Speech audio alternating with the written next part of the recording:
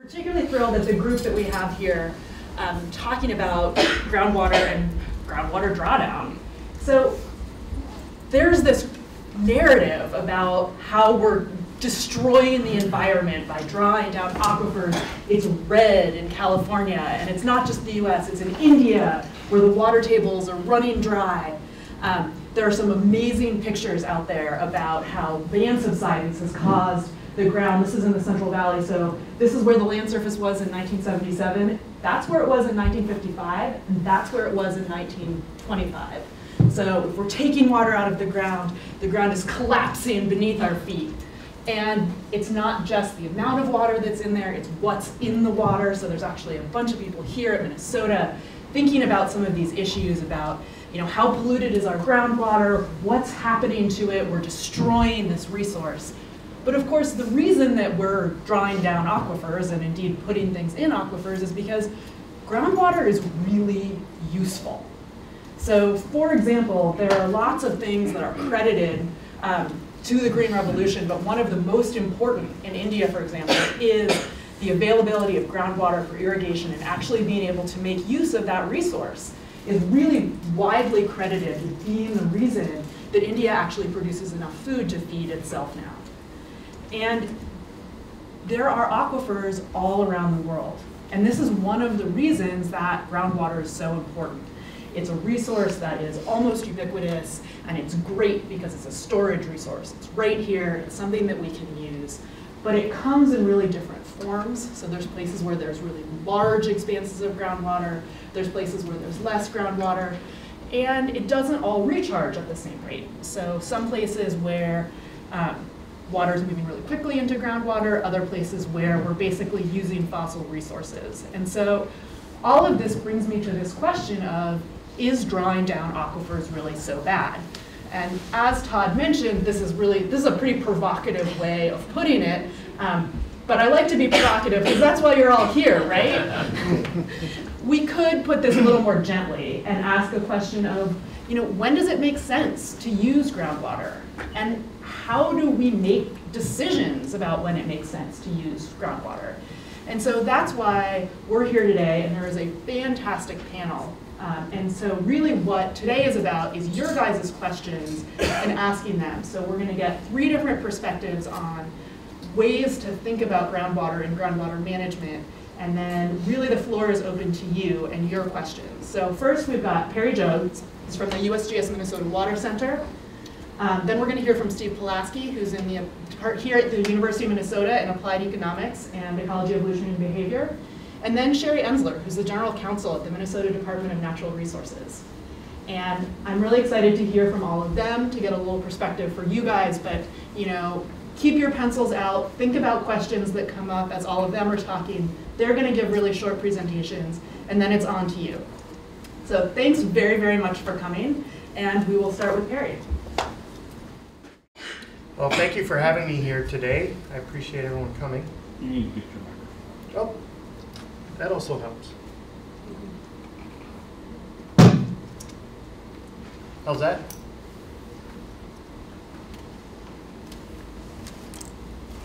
There we go. Better? Okay.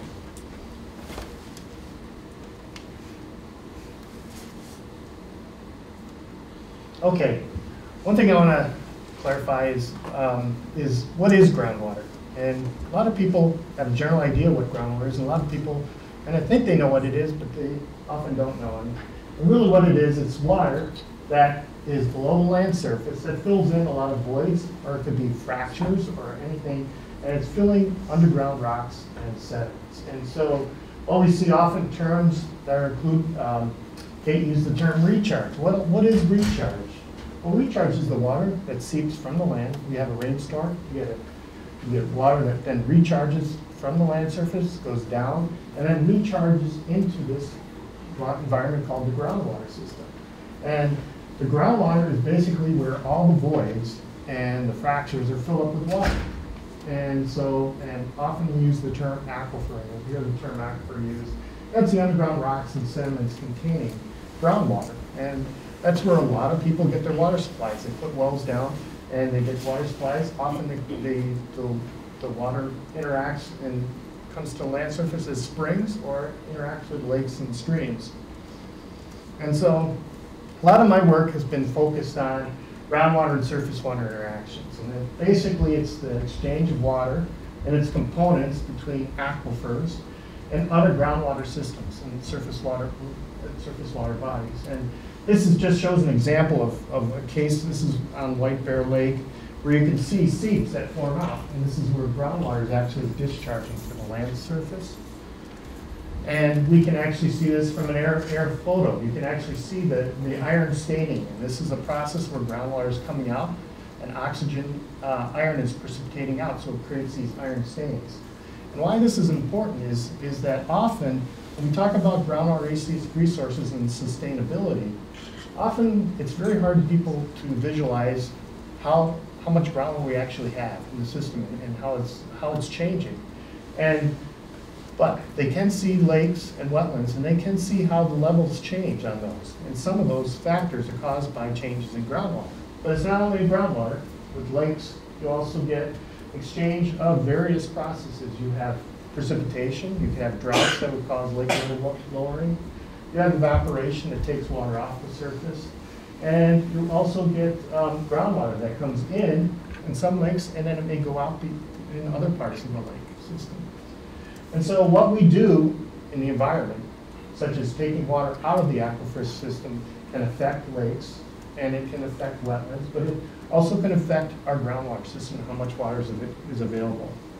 And for example, this is an example that shows White Bear Lake, and the water levels have decreased since 2004 on the lake. And some of this could be due to precipitation, and some of it could be due to pumping that's nearby and other factors. And it actually reached a historic low back in January of 2013. And so what we often do to figure out what's going on with groundwater and how susceptible it is, we look at water level data in wells. And we can see these are the trends we're seeing in White Bear Lake with some of the wells that the Minnesota Department of Natural Resources monitors.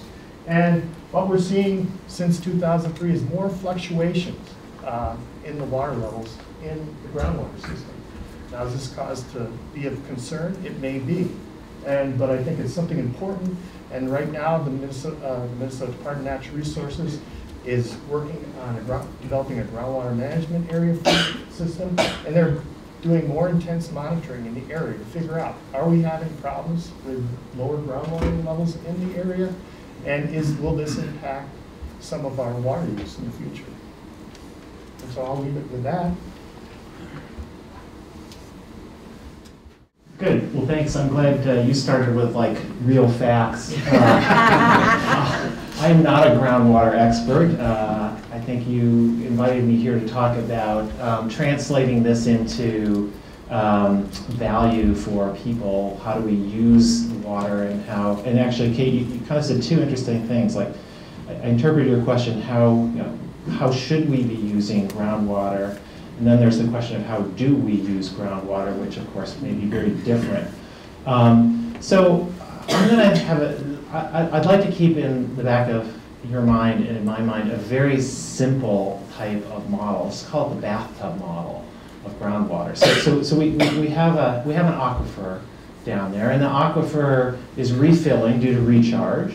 We may be uncertain as to how fast it's recharging, but we also have a drain in many of these systems, which is, I mean, some of it's leaking out naturally, but we have increased the drain, right? So we're pumping out groundwater in many parts of the country at large rates. Now, why are we doing this? As Kate said, we're doing this for a reason. I mean, this is maybe supplying for domestic use, but large parts of it, especially out in the Central Valley, is due to agriculture. So we're getting value out of pumping out groundwater. Okay, well that's good. The concern is, are we pumping this out at a rate which is faster than it's recharging? In which case, we're mining the groundwater, and so now we're going to have a trade-off between present use or increasing present use and future potential uses of the groundwater.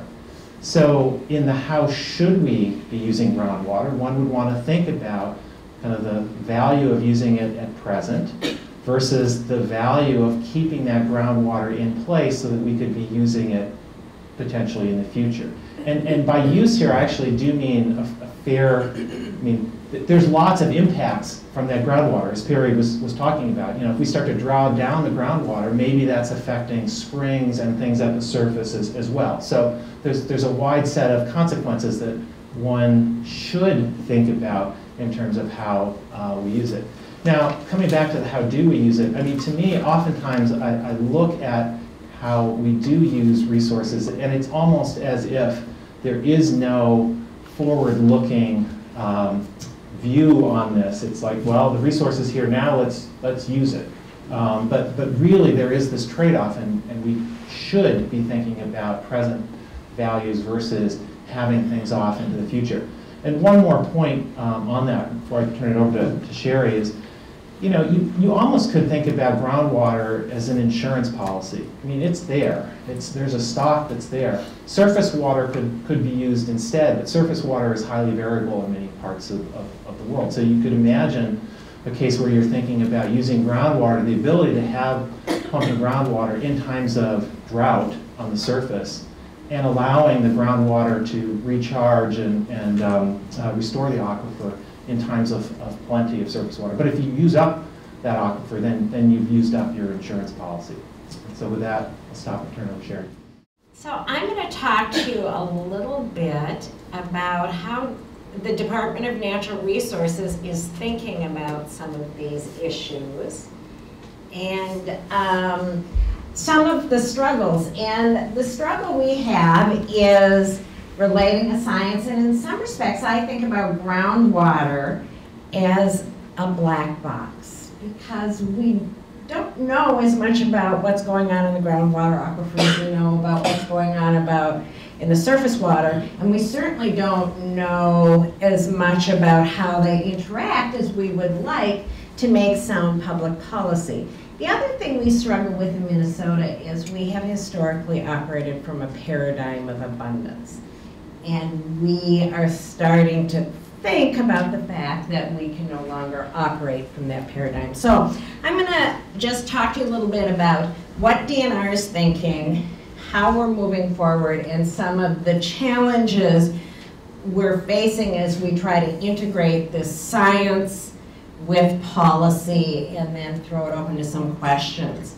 So I want to start with this concept that in Minnesota and in the United States generally, and this isn't true internationally, in some countries this is very different, but in the United States, water is a public resource incapable of private ownership. So in the United States, people only have a use right to water to the extent that they have access to water.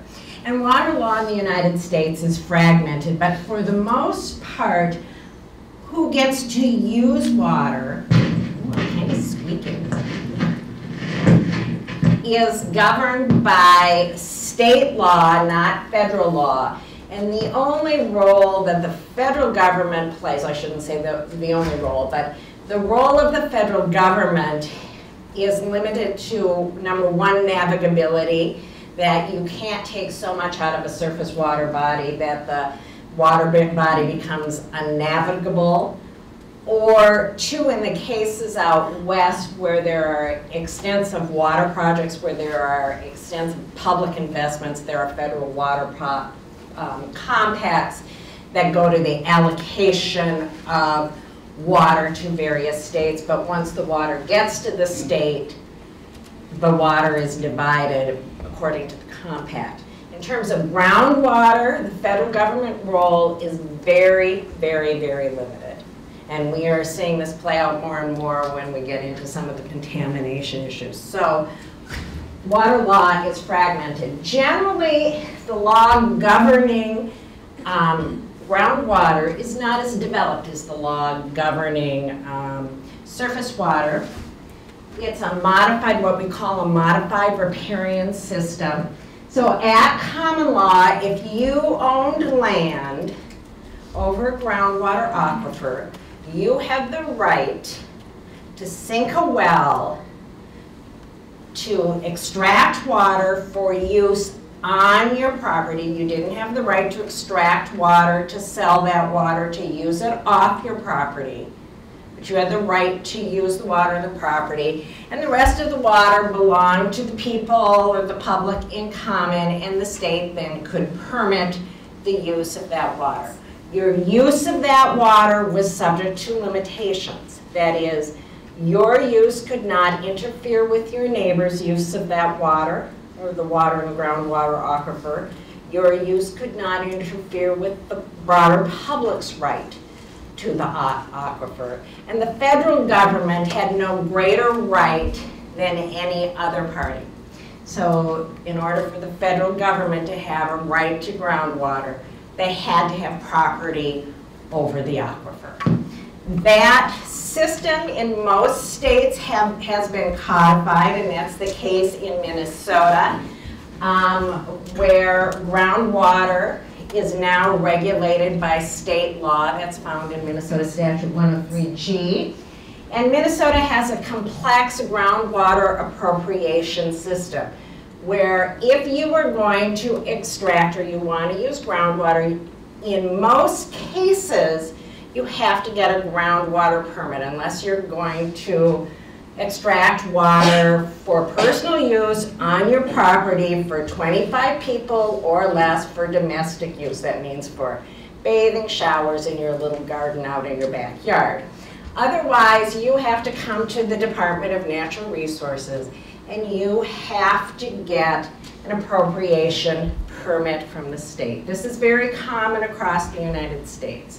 Most states, including Minnesota, have a hierarchy of uses, so that if there's not enough water, we prioritize the uses. The first, of course, use is domestic use, followed by agriculture, power production, and then other industrial and non-essential uses. We use this same water allocation structure for both surface and groundwater. Any appropriation over 2 million gallons per day requires approval by the legislature. So historically in Minnesota, most of our water has been, or most of our appropriations have been surface water, but we have been moving more towards groundwater appropriations. Before you can appropriate groundwater, as I mentioned, you have to get a groundwater appropriation permit. The commissioner is required to monitor the impact of those permits, and if a community requests a permit, the community has to develop a water supply plan. If you have either a surface or groundwater permit, you also have to have, or encouraged to have, conservation plans. And the commissioner does have the authority to limit groundwater appropriation. So let's talk about this in a little greater detail. This is the trend in surface and groundwater appropriations from 1990 to present. And what you will see is, historically, we have relied on surface water. We are, as I said, seeing a growing trend and a move towards groundwater appropriations, and we are also seeing a growing trend towards irrigation. Minnesota historically did not have a lot of irrigation groundwater appropriations. We're seeing significant increases in groundwater appropriations for irrigation in parts of the state beyond what we've seen historically. Minnesota has adopted a water sustainability goal or parameter. I've listed several different definitions of water sustainability, but here is Minnesota's water sustainability, and it means water use that does not harm ecosystems, degrade water quality, or compromise the ability of future generations to meet their own needs. Now, this meeting and addressing this idea of water sustainability is challenging particularly when we're trying to figure out how to appropriate water. And we're trying to figure out kind of this mix of how do you maintain the flow necessary to maintain rivers, lakes, and streams and leave sufficient water in the system to maintain ecosystems and for future generations. I borrowed this from Perry's boss, Jim Stark. Hypothetically, if you're looking at sustainability from a policy perspective, you would like to think this is what we would look at. The bottom line indicates the water needs of the ecosystem. The top line equals the water available in the system, both groundwater and surface water. It's that wedge in between that you could hypothetically appropriate. Determining what that wedge is and then dividing that wedge is easier said than done. So how do we do this? Minnesota law has historically, or requires that we look at cumulative impacts. Historically, Minnesota has approached water appropriation, both surface and groundwater. Basically, if you come in the door, you ask for an appropriation permit, we take a look at it, we see, are there any neighbors that have groundwater wells? Are you going to interfere with them? No? Okay, you get a permit.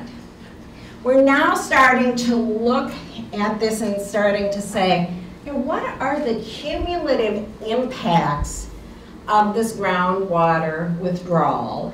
And what are the impacts?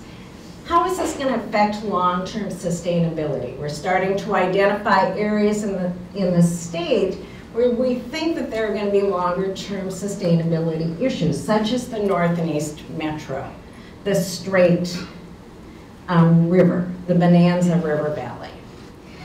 So several years ago, the Minnesota legislature adopted Minnesota Statute 103G 285.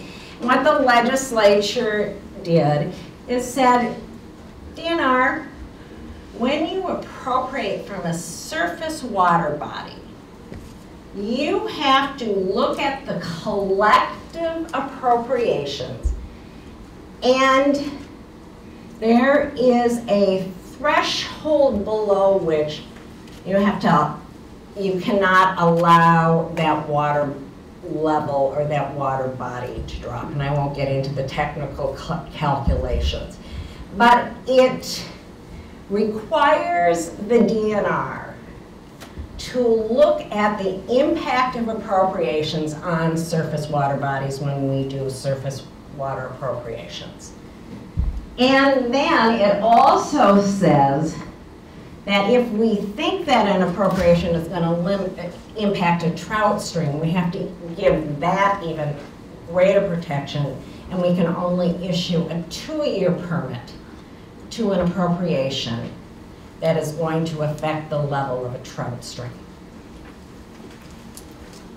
Shortly thereafter, the legislature adopted 103G 287, which had the effect of saying, DNR, when you issue a groundwater appropriation, you have to also think about what is the impact on the surface water. Now, we have to be able to demonstrate, in that case, a causal relationship. Right? And we have to look at 285. So 285 says, listen, if there's an impact on the surface water body, and we think it's going to be significant, the commissioner can set, number one, a protective elevation below which the lake should not drop. So if we think there's going to be damage to a lake, that we're taking too much water and the lake starts to drop, the commissioner can set a protective elevation. We then have to start limiting surface water appropriation. And then if we can show that there's some kind of causal relationship between a groundwater appropriation and the surface water, we have to also start limiting groundwater appropriations. Keep this in the back of your mind because this is what's playing out right now in White Bear Lake and the White Bear Lake settlement. This is what we're going to be doing in the next 2 years. The statute also says, 287 also says, in DNR, Commissioner, in those areas of the state where you think that there is going to be groundwater shortages in the long term, we are going to encourage you to establish groundwater management areas. And Paul Putzier, who is here today, heads up our north and east groundwater management area. The goal of that is to work, that statute is to establish areas where we think there are going to be challenges and to work with the communities to develop a groundwater management area plan where we really look long-term at what we should do to start conserving and changing how we deal with groundwater in that area. So for example, the draft groundwater management plan in the North and East Metro talks about, do we need to move from surface water, from groundwater to surface water? It talks about working with communities to develop some robust, more robust conservation measures. This plan will be adopted and it will then be implemented over 5 years. We're also working in 2 other areas of the state on groundwater management plans. Those areas of the state are areas where we're seeing a significant increase in irrigation. Another area where you're seeing a lot of, where the legislature has focused a lot of attention is calcareous beds. Calcareous bed is a particular type of wetland, very rare.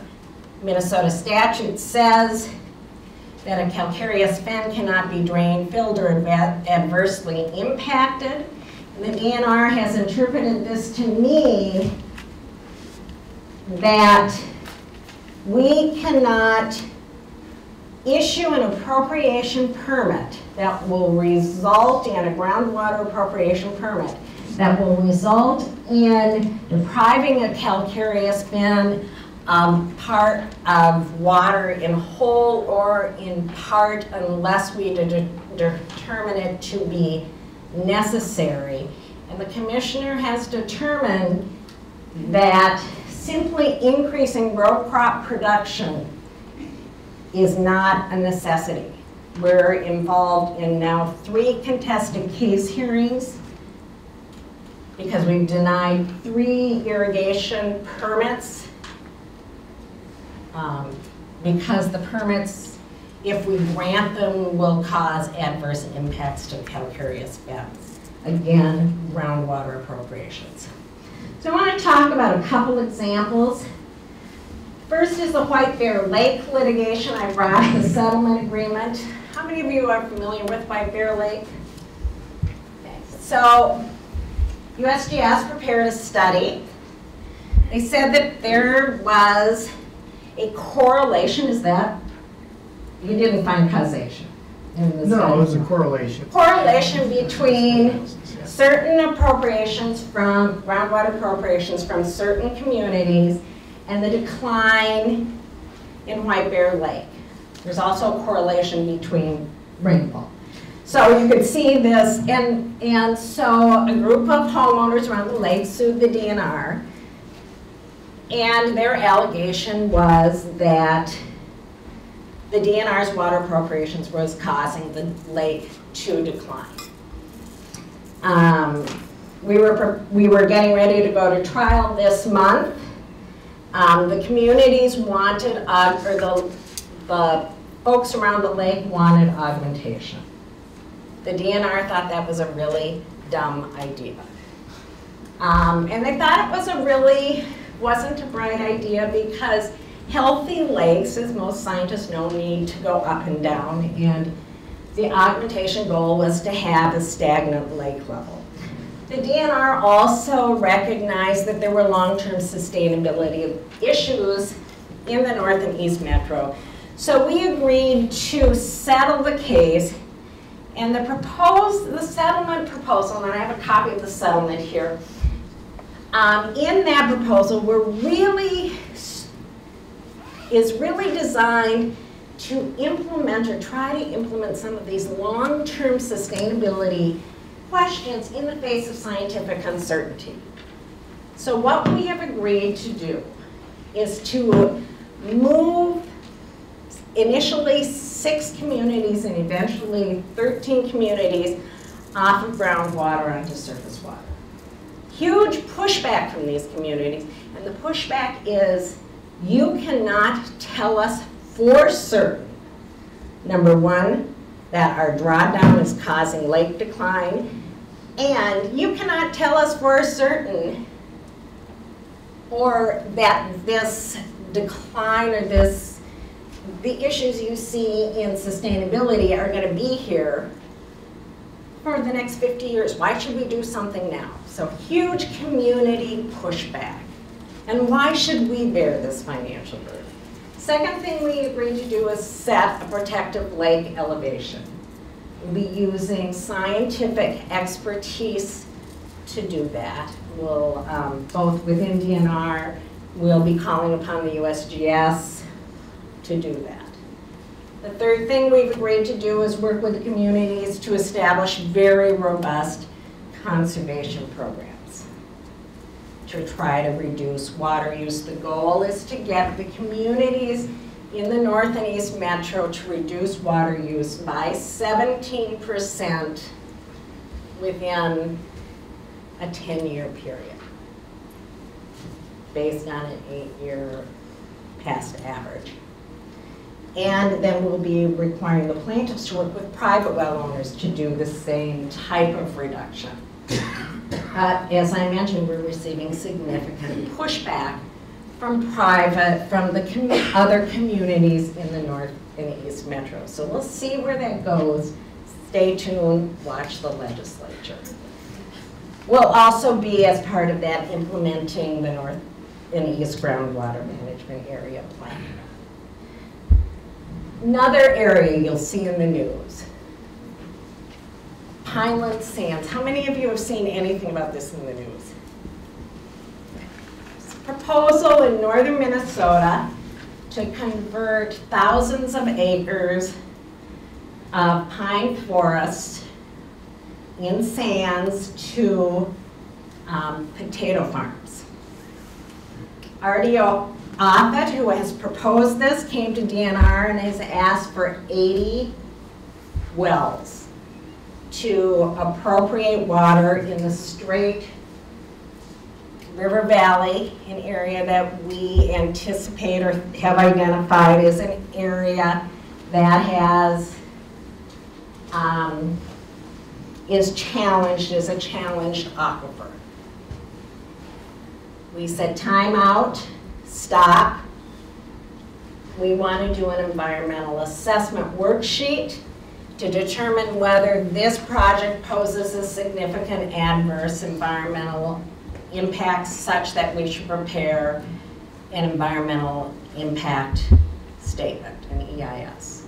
Again, receiving some significant pushback from legislators, a lot of local support. But again, pushback because we're saying we're not doing business as usual. We're saying we're going to think about the impact of these decisions, in this case, not only on the impact of the number of appropriations on the aquifer, but also about the use of nitrogen and irrigation on sands over an aquifer that provides a significant amount of water to local communities up there, and also is a source of water to the Mississippi and the Straight River, so it could increase nitrogen contamination in those water bodies. The other one I just want to mention is we have a number of trout stream permits where we are going to be denying water appropriation permits because they're going to impact trout streams. We anticipate that each of those will be contested. We have two. The Larson's Farm is the most recent that we have denied a permit for irrigation. That in the farm presently grows row crops.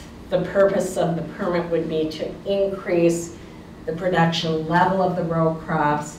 We've determined that it will adversely impact the fen. We have taken a precautionary principle towards the fen and are now being challenged in court on that determination. So that's how we're thinking about how to address these long-term sustainability issues in the face of scientific uncertainty and in the context of a public that is used to getting water when they ask for it. All right, well, I hope you guys all have lots of questions, because I have lots of questions. But since I have the mic on me, I'm going to take the privilege of getting to ask the first question, which is, so, do you guys think we're having a water crisis? I think there's areas which we have limited groundwater resources because either they're in where the groundwater is located in isolated fractures or sand bodies that are isolated, which makes it very challenging, or the water quality is not as good, and so people have to deal with that. Also, I think, so there's areas, pockets within the state, and I think it's across the nation, across the world, where we have water quality as well as water quality issues to deal with. What do you think, Sherry? I would agree with Perry. I do think that the crisis isn't uniform, and I do think that in some places it's water quality, in some places it's definitely water quantity. I think our biggest water quality crisis in Minnesota is agriculturally related, but I do think too that we have so long presumed this, or operated from a paradigm of abundance, that in many cases where we are poised to avoid a crisis and we are reluctant to move forward because we don't want to admit there's a problem because we're so used to thinking we have so much water. Yeah, I mean, I want to pick up on that. I mean, there's lots of places where we act as if there is no conflict, there's no trade-off. We can just have as much water as we want for as many uses as we want, and that's just not true. So, you know, there's the physical reality of what water there is and what rate aquifers get recharged, and there's the rate at which we use it, which is oftentimes exceeds that, so we're not being sustainable in that sense. So then there's the societal question of how do you sort this out, which is, you know, your cases at DNR here. I mean, this is more serious in other places. You know, think about Ogallala Reservoir in the plains. Some places you wouldn't think about as having water problems or feedback problems. You know, there's a Supreme Court case in the southeast between, this is surface water, but the rivers that flow out of Georgia and into the Florida Panhandle. You know, it's like, I think of that as a fairly wet part of the world, that they're having overuse of those water, that water body there. So, you know, how do we as a society actually come up with the rules for how you divide something which is in fact a scarce resource? I think to add to that, the other issue is we have this kind of love-hate relationship with water. So we want it, and then we want to get it off the land as quickly as possible. So I think about this in Florida, where, you know, they have this water crisis, and yet they want to drain it all out of the Everglades. So they're dumping thousands of gallons into the ocean. In Minnesota, we look at our farming communities where they want to start pumping our groundwater aquifers to irrigate, and yet when you drive through southern Minnesota and you look at the thousands of miles of tile that they're putting in to drain that farmland because they want to get the water off the land earlier in the spring to get their crops in earlier, we kind of have this love-hate relationship that causes us not to use the water wisely or think about, you know, wiser ways of kind of keeping the water where it is so that we can be smarter about it and allow for recharge.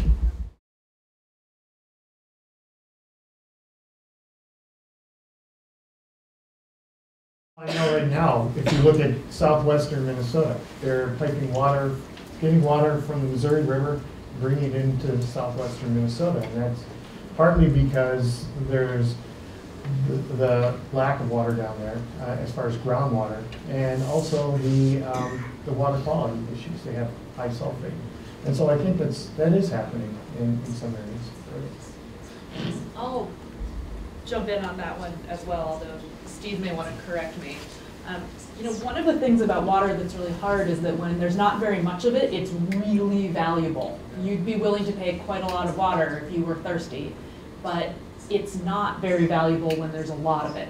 And when you think about agriculture and what the ability to pay is for the kind of volume of water that you need for agriculture, it's low.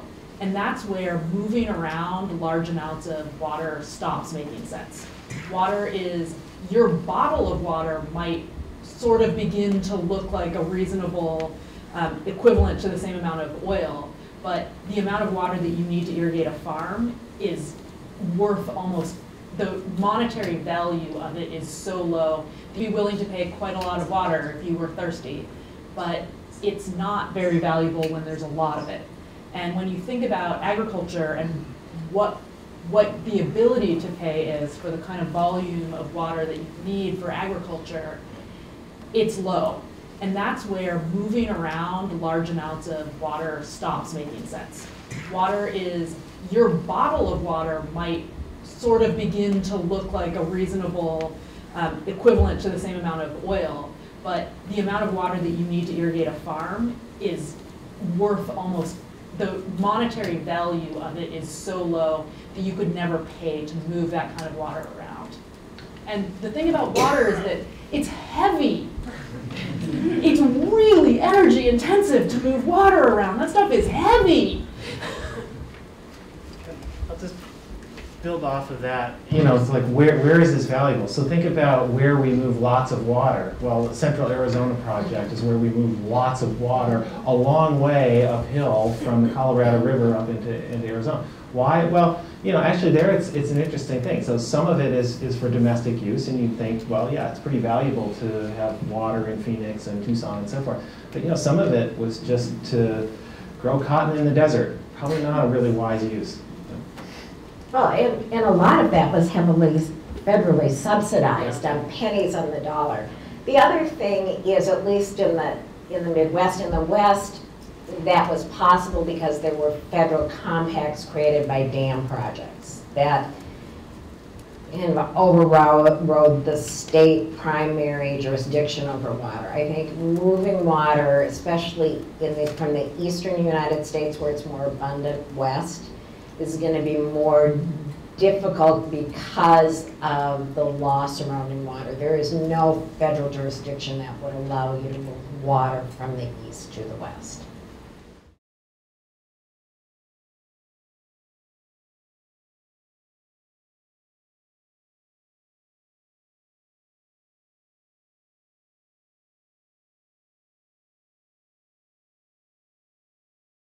Probably Perry's better at answering this than I am, but I think what our folks do, and Paul probably can answer this better too, is when we think about this in terms of head in the aquifer. So we're looking at the aquifer head as opposed to, you know, what we would look at on the surface. But Perry probably, and Paul, who is behind you, can probably give more insight because I've had a couple hydrology classes, but Do great, Sherry. That's good. Well, there's, it's particularly in some areas like where we have karstic bedrock, where we've got limestone caves and quick groundwater flow, that they could be quite different, the surface and the groundwater. And those boundaries, the watershed, will change seasonally as well. And Jeff Green from the Minnesota Department of Natural Resources has done a lot of spring shed mapping and using tracers to figure out how those groundwater divides change with surface water.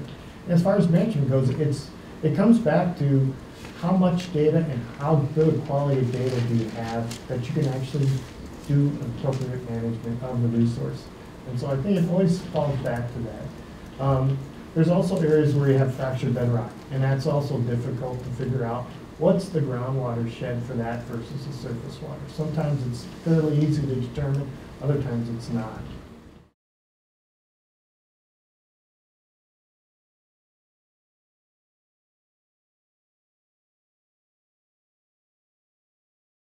I think it goes back to how much monitoring information do we have? How much data do we have that we can look at? And typically you want to look obviously at what is the groundwater levels? Are they changing and how do they change relative to rainfall and other events and other things? And you have to look at not only knowing what your aquifer is doing, but also looking at what are we doing as far as withdrawals from that aquifer. And so you have to look at pumping rates and monitoring that information. And Minnesota Department of Natural Resources does a lot of good work monitoring those systems.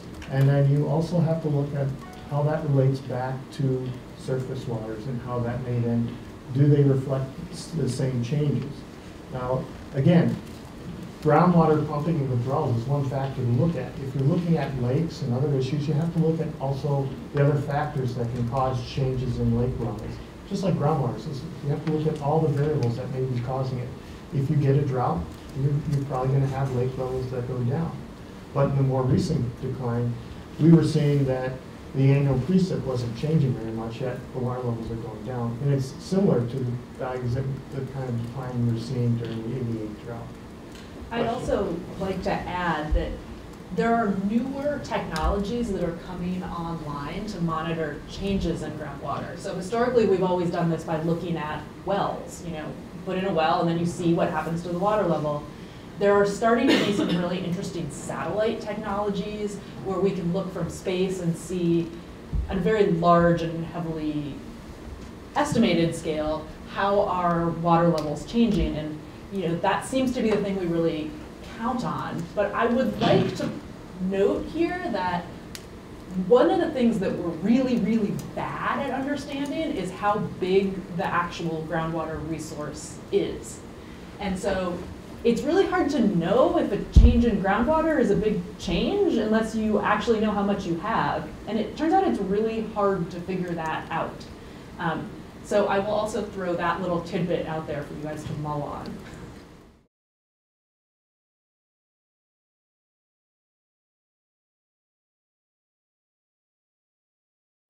Being the classic two-handed economist, I'm going to say it's both. I mean, you know, it's demand always relative to supply, right? I mean, you could have a place that doesn't have much supply, but if there's no demand for it, I wouldn't say you have a crisis or over demand. You know, again, it's like how much are you demanding relative to the resource base. So, you know, if you're in a dry place and you've got lots of people demanding it, that's where you're going to have a severe problem.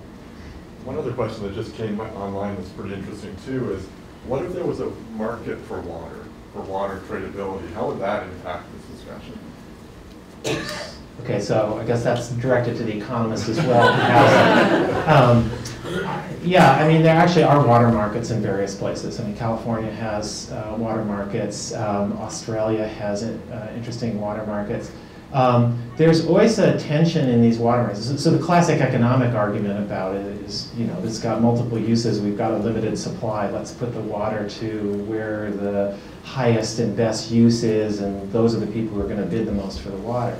Politically, these water markets tend to be really charged because, you know, you're maybe taking it out of, you know, it's a right. It's not something that's a commodity that should be traded. So there's some issues, and then in practical terms, not sort of philosophical terms, but in practical terms, there's difficulties in thinking about, you know, if I'm trading with you, Todd, are we actually affecting somebody else, a third party here, and can we guarantee there aren't those third party effects? So. And there are, I think you noted this with the nod to is water right. There's interesting human rights implications to thinking about water markets. Right. So what if I'm really poor? Does that mean that I don't get water if I have to buy it on an open market? And even if we put in a control for that so that there was some allocation of water, and then beyond that, water was a market, this comes back again to this question about the monetary value of water as a factor of production in agriculture. Well, how much are we willing to pay for food? Part of the reason that food is as inexpensive as it is because the inputs to food are mostly not that expensive. Well, if I am an industrialist, maybe I can pay a lot more for water than a farmer can because people pay a lot more for my widget than my ear of corn. But at the end of the day, is that actually what we want to see happening? Well, and I think, and this may not, the law around groundwater is a little uncertain, but certainly as it relates to surface water, which is where much of the United States gets its water, the public trust doctrine would seem to prohibit the sale of water for profit, because the public trust doctrine requires that government manage the trust asset, which is what water is, for the benefit of the people, not for private gain, which would be what would happen if we commodified water. And so there's not only the human rights aspect, but the obligation of government in the management of water for the benefit of the people.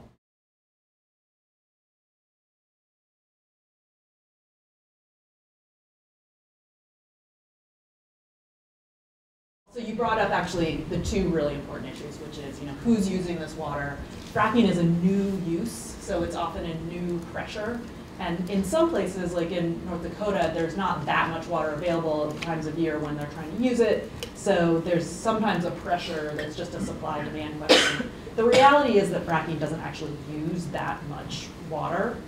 It's just that it's often an additional pressure on a system that may or may not have the flex in it to provide that.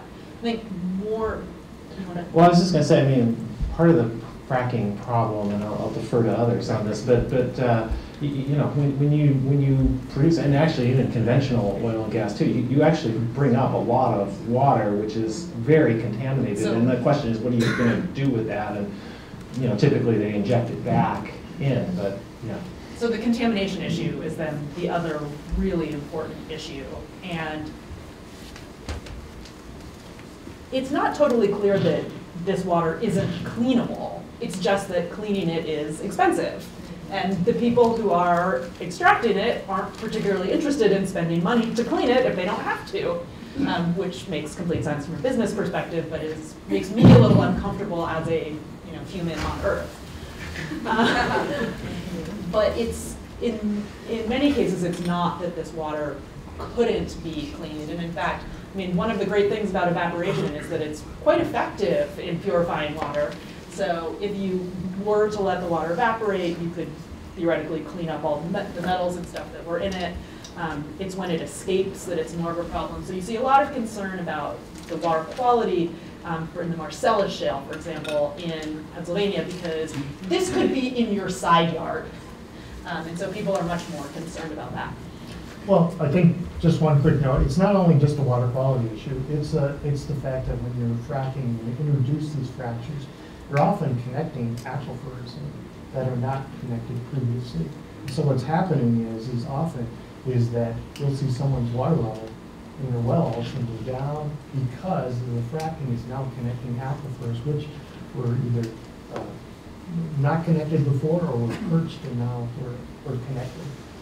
Yeah, I guess I would say too, I would agree with what Perry said, but I would also say that, we should not limit our concerns to fracking. There are a number of industries in this country that we let get away with murder vis-a-vis our water, most notably the agricultural industry. And I think really what we need to think about as a nation and as a world is that water is essential to human life, and we have to think about using it wisely and sustainably, because we know that the amount of water we have on Earth is finite, and as our population grows, the amount of water per person we have in the world is going to diminish, and so the wise use of that